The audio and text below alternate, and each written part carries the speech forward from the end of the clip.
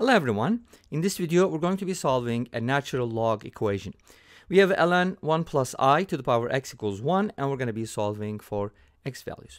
I'll be presenting two methods. Let's start with the first one. So for my first method, I'll do what is very common. When we have a power like this, we can go ahead and use the properties of logs and bring it to the front. So let's go ahead and do that. That's going to give us x ln 1 plus I equals 1, and I'm going to divide both sides by ln 1 plus I, and that's going to give me the answer. Or is that the answer in the simplest form? So the question is, what is ln 1 plus I? That's what I need to find out, right? So let's go ahead and take a look. What is ln 1 plus I? How can I find it? To find ln 1 plus I, I'm going to write the 1 plus I in polar form. And I'm going to use Euler's formula. So remember, a complex number z, or any complex number, can be written as r times e to the power I theta.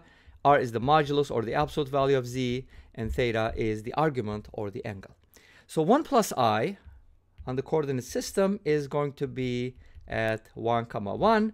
Therefore, it's going to make a 45-degree angle with the x-axis, or the real axis, as people say it. And this is the imaginary. So this is pi over 4 radians, and the modulus, the absolute value, is going to be square root of 2 from the Pythagorean theorem, right? This is 1 root 2. So let's go ahead and write this as follows. We can put the r outside, root 2, but we have to put the ln first, right? So ln of what? Root 2 times e to the power I times pi over 4. Okay, easy. Compact form. Now, we're going to ln this, but remember, x is the reciprocal of that, so we're going to go ahead and find the reciprocal once we simplify this. So if we have the ln of a product, remember root 2 is a real number, e to the I pi over 4 is a non-real complex number. So we kind of have to split it up into two parts, the real and the imaginary. So let's go ahead and do it. Since the log of a product is the log of the sum of two logs, so we can write it as ln root 2 plus ln e to the power I pi over 4. Here we have ln e to the power something. So we can go ahead and bring this to the front, and ln e is going to be 1. So this is going to equal ln root 2. You can leave it like that for now, plus I pi over 4. ln e is 1, so we don't have to worry about it. So this is ln 1 plus I. Now what I need to do is reciprocate it, right? Is that a word? Reciprocate. So we do need 1 over ln 1 plus I. So what's the reciprocal of this expression? It's 1 over ln root 2 plus I pi over 4. If you multiply the top and the bottom by 4, you're going to get something like 4 over 4 ln root 2 plus I pi. And if you really want to write ln root 2 as ln 2 to the power 1/2, the 1/2 is going to cancel out. You're going to get something a little nicer, 4 over 2 ln 2 plus I pi. But this answer is not in the simplest form because we have a complex number at the bottom. So we need to kind of get rid of that by multiplying by the conjugate, which is 2 ln 2 minus I pi. And let's go ahead and see what happens.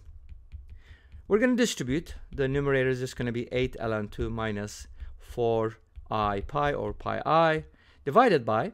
Now remember, when you multiply a complex number, and hopefully you've seen some of the videos that I made on my other channel, aplusbi, you can go ahead and check it out if you haven't checked the lecture videos. But we talked about when we multiply a complex number by its conjugate, the answer is always a real number, and it is the sum of two squares. So it's going to be 2 ln 2 squared plus pi squared. Real part squared plus imaginary part squared. We don't include I. Okay? Pi squared. So that should be the answer in the simplest form, and obviously you can split it up into two solutions, right?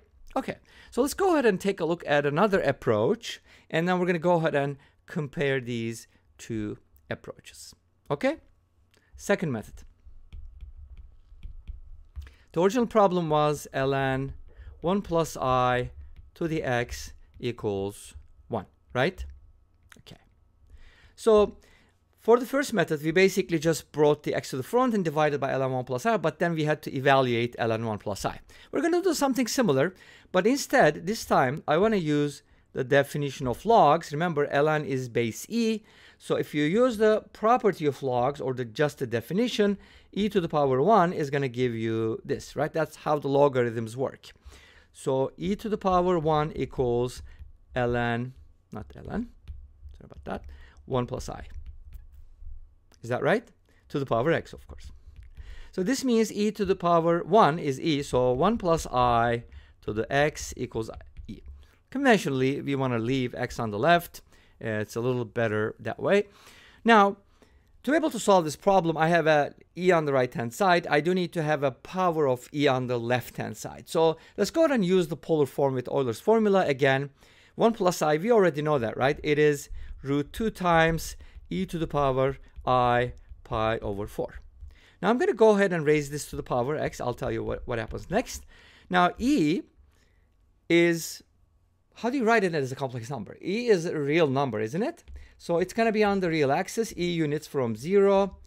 But notice that it makes an angle of 0 radians or 2 pi or 4 pi radians. In other words, e can be written as e times 1. And 1 can be written as e to the power 2 pi n I, where n is an integer. You see? Okay. Now let's go ahead and simplify this. And notice that we didn't have this with the first method. So we'll compare them. Now, obviously, this is first power, so we can go ahead and add the exponents. Don't distribute the x yet. We're going to go ahead and ln both sides. And when you do the natural log, you're going to notice that you put an ln here and you put an ln here.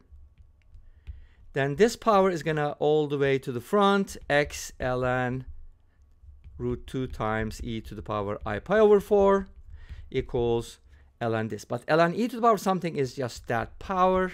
So it's going to be 1 plus 2 pi n I.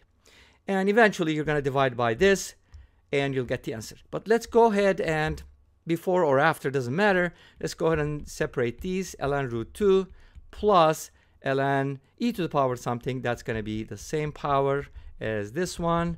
And this is going to be simplified a little bit. Now let's go ahead and divide. 1 plus 2 pi n I divided by ln root 2 plus I pi over 4. Again, like before, let's go ahead and multiply the top and the bottom by 4 to get rid of the fraction. Because who likes fractions, right? 4 plus 8 pi n I divided by 4 ln root 2. That's going to be turned into 2 ln 2 plus I pi. And again, as before, if you just multiply the top and the bottom by the conjugate, you're going to get the same answer, right? But let's go ahead and take a look at what we got for the first solution. When we first solved this problem, we got something like this before the conjugates. So 4 over 4 ln root 2 plus I pi, 4 over 4 ln root 2 plus I pi. And if you turn 4 ln root 2 to 2 ln 2, because root 2 is 2 to the power 1/2, you can basically go ahead and write this as 2 ln 2. And these answers are pretty similar. This is the first method, but they're not exactly the same thing. Why are they different? Let's talk about that real quick. The problem is we're missing the 8 pi ni here. Because if n is equal to 0, you get this specific solution, which we didn't consider with the first method because I did not change this one to complex form. So that's why we kind of missed that general solution. And I did it on purpose, of course. But anyways, this brings us to the end of this video. Thank you for watching. I hope you enjoyed it. Please let me know. Don't forget to comment, like, and subscribe. I'll see you next time with another video. Until then, be safe, take care, and bye-bye.